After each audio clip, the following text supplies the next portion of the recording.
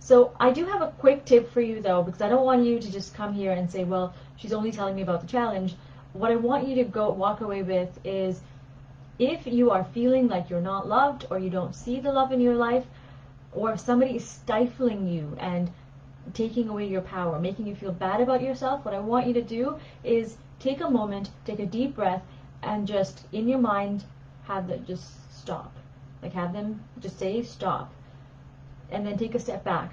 Get rid of that person. Now, if that's your family member, it might be harder, but you don't have to put yourself in that situation over and over and over again.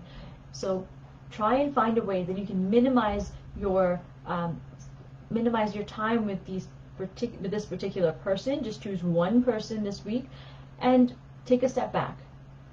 Focus on you. Use the time that you would have spent with the person that's sucking the life out of you to focus on something that you want to do, something that you're excited about.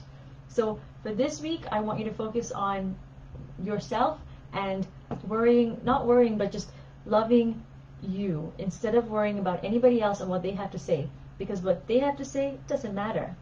What you have to say about yourself and your thoughts, that's what matters. Now, if you have kids that are struggling with this, I highly encourage you to talk to them about this, use this same strategy, come up with a plan for them. If you need any help, send me a private message and I would love to help you. In the meantime, remember to create, experience, and teach from the heart. Thank you so much for joining me, and I will see you next week to kickstart our challenge. Take care, my friends.